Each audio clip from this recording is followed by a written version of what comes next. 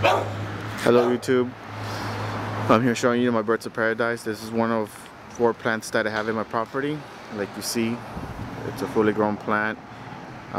This one is the best one because it gets light pretty much all day long. So it has more birds paradise. So like you see, it's a really beautiful birds of paradise plant. Here is one close fully grown. And I've been kind of just trimming it, taking out the bad plants and leaves and so forth. Here is my second one. It's a little bit smaller. Like I was saying, these don't get a lot of sun, so there's not a lot of birds growing from them.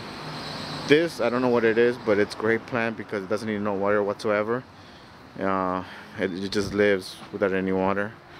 Here's my second one. Again, it has less birds of paradise because it gets only like about half a day or maybe less of sun because where it's at. Here's my other one, and again this is another one that also gets less sun. I also have this tree in my property. I'm not sure what type of tree it is, but it's sad to say, but I'm taking everything out.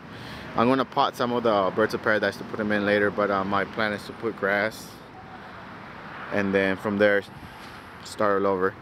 Again, this is one of them that this one here has a lot of birds of paradise because it gets sun pretty much all day long.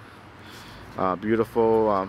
Feel bad taking it down, but I'm gonna redo my landscaping, and I think this is probably the best step, to kind of just take everything out and put grass first and then put it repot all of them again the way I want them, because they kind of grow too big and feel like it's out of control right now. So I want to make sure I get back control to fit my landscaping needs. Again, here's the tree.